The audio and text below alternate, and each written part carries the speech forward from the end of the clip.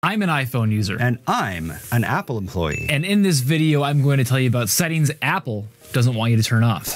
Wait, what? Including how to eliminate spam emails. They're not spam, we're Apple. To a setting that Apple is actually hiding from you. It's not hidden, you just can't see it. But first, let's go to the privacy section of settings. Open up settings, scroll down to privacy and security, or privacy if you're on iOS 15. Tap on that, scroll down to analytics and improvements. Apple wants to collect all this data about how you use your iPhone to improve their own products. To help you. Let's start at the bottom and work our way up. First up, improve wheelchair mode. I don't hate people with disabilities. Neither do I. And improve hand washing. You don't wash your hands? I do wash my hands. Improve health records. But your rash was just starting to clear up. Yeah, Apple doesn't need access to your medications and your labs. Let's turn that switch off. Improve health and activity. But we heart you and your heart-related measurements like ECGs. Yes, you don't need that information though. How about share iCloud analytics? But those text snippets from your emails really make us laugh. Improve Siri and dictation. Okay, but we'll really miss hearing you swear at Siri for not being perfect. Yeah, let's turn that switch off. Share with developers. I guess you caught on to us. I was going to call it share with large corporations. And the switch at the top of the screen, share iPhone and watch analytics. Sharing is caring. You don't need that information. This can also drain a little bit of battery life, use a little bit of cellular data. Apple is the first trillion-dollar company. They can improve their own products. Tap OK. I don't like this video so far. We're going to talk about more privacy settings later in this video, but first, a really annoying setting. You open an app for the first time, they want a 5-star review immediately. Can you believe it? Yeah, you've used it for 5 seconds, 5 stars. Let's tap back to the main page of settings. One below privacy and security is App Store. Tap on that. Scroll down to in-app ratings and reviews. Turn that switch off. I give this tip 0 stars. Unwanted pop-ups are annoying, so are unwanted emails, especially when they're coming from a mega corporation like Apple. Mega corporation, come on. Let's tap back to settings, upper left-hand corner of the screen. Scroll up to your name at the top of the screen. Tap on that. Tap name, phone numbers, and email. And then scroll down to this subscriptions section. A few switches turned on here. Announcements. Those are important notifications? Turn it off. Apps, music, TV, and more. But the more is the best part. Let's turn that off. Apple News newsletter. But it's so newsy. It's our newsy newsletter. Let's just go ahead and turn that off. Apple hides a lot of these settings they don't want you to turn off in this section of the settings app. Let's tap back, upper left-hand corner of the screen, then tap media and purchases. Tap view account. You may need to Face ID to get in here. There we go. Personalized recommendations. Apple using your app usage, your downloads to deliver you more personalized recommendations. If you turn this off, I'm just going to start recommending you garbage apps all the time. I don't think that's how that works. Go ahead, turn it off. Turn it off. Okay, well, I will turn it off. There's another setting Apple uses to personalize the ads you see, aka sell your data to big companies. Let's go back to the main page of settings. We'll tap done here. Back to the main page of settings. Scroll down and tap on privacy and security.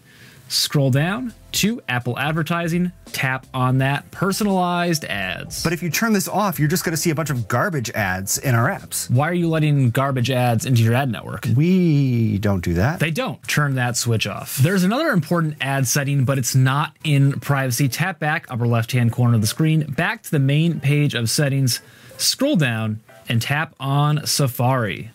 Then scroll down until you see privacy preserving ad measurement. This could be kind of confusing, so I have this visual aid.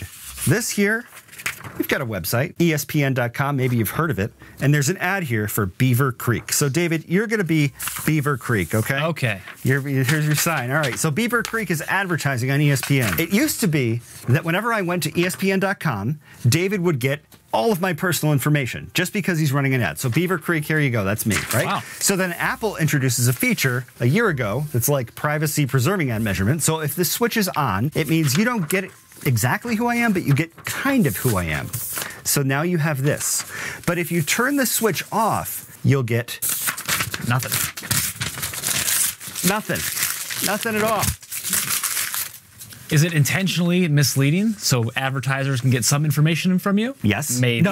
No, we didn't do that at Apple because I'm Apple. Let's turn that switch off. First person to comment, I love you, David, is going to get a signed copy of this headshot by me. It's like a $2.99 retail value. Yeah, right. Advertisers won't be hearing from you. Speaking of hearing from you, don't you want your music listening experience to be as high quality as possible? Well, we're Apple, of course it is. Double check on that. Let's tap back to settings, scroll down, and tap on music, then tap audio quality. So by default, all three are set to high quality. That sounds good, but it really doesn't sound You good. don't need lossless audio. It really is just CD quality music. Tap on Wi-Fi streaming, for example.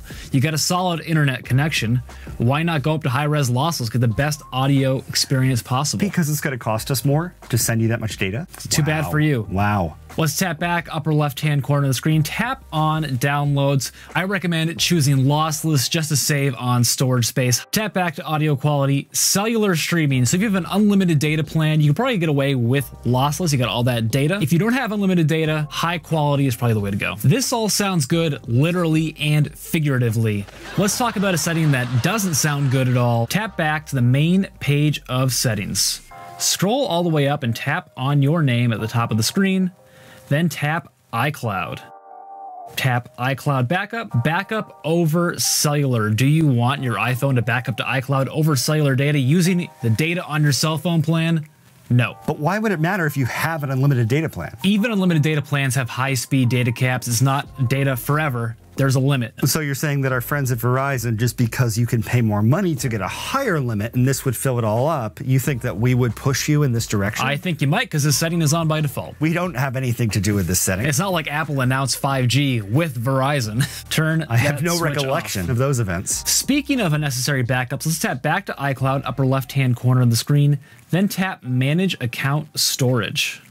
Then tap Backups, and then tap on your phone. Do you want all this data being backed up? You should really be selective about it. What, you want to lose all your data? You want all your photos to go away of your kids? Well, you don't have to turn off everything, just the things that you don't need backed up. So right off the top, TikTok is my number one. Why am I backing up TikTok? I don't need that. Turn it off. Save 1.6 gigabytes per backup. Why are you using TikTok is the question. Because it's in your app store and you say it's okay. The key here is reducing the amount of iCloud storage space you're using. Apple wants to sell you more iCloud storage space. You don't need to if you're conscious about what you're doing. Just because we have options for other people doesn't mean we're trying to sell it to you by filling up your iCloud. That sounds crazy. Well, it sounds crazy. Come in here, check it out, turn off things you don't need to have backed up to iCloud. Speaking of things that Apple wants you to buy, let's talk about battery replacements. Tap back to the main page of settings. All the way back. Scroll down and tap on battery. Then tap on battery health, optimized battery charging. We're trying to make your battery last longer so you don't have to buy a new one. A couple of points here. This is an iPhone 13 Pro I got last September. Still 100% maximum capacity. And here's a spoiler. I don't use optimized battery charging. You're just playing with fire at that point. And number two, it's a trade-off. There are 3 settings you need to have turned on for optimized battery charging to work. And those might actually end up draining your battery more than this will save you. Well, at least we're not going to talk about that in this video. We've talked about these settings a lot. We'll link to a video card above and in the section below the subscribe button. Let's turn off optimized battery charging, tap turn off. And speaking of battery, let's tap back, upper left-hand corner of the screen, tap on accessibility, and then tap display and text size. Scroll all the way down to auto brightness. This is one that Apple gets right. I have had it up to here with this. Wait, you said we did it right? You finally had a bright idea. You should leave auto brightness on. We're a perfect company. David Lynch just said so. Well, you're about 1 for 10 right now, so about Joey Gallo's batting average. Joey Gallo struck out. I'm shocked. We have it off now so it doesn't throw off our recording. You should turn it on. And believe it or not, there's another setting that Apple is right about. I'm liking this video more and more. Let's tap back, upper left-hand corner of the screen, back to the main page of settings and scroll all the way up and tap on your name at the top of the screen. Then tap password and security.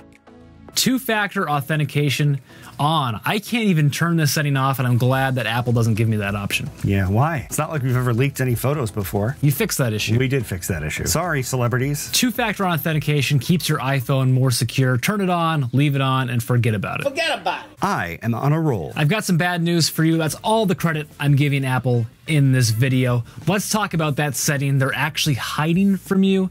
Tap back to the main page of settings, scroll down, and tap on Safari. Take a close look at the very top of Safari. Took a close look, tap back to settings. I'm going to make my default browser Chrome just for the moment. Default browser is now Chrome. Tap back, tap back. Let's go up to Safari again. Default browser app suddenly appears out of nowhere. What's up with that? It's not hidden, you just can't see it. Well, I'm going to show you a magic trick. Okay, David Blaine. If you tap on default browser app in Safari and change it back to Safari and go back, it's gone again. We only show you the settings that you care about, that you need to see. Well, how about preload top hit? Let's move on. Here's a setting that we already turned off once, and Apple's making us turn it off again. Tap back to settings, upper left-hand corner of the screen. Scroll up and tap privacy and security.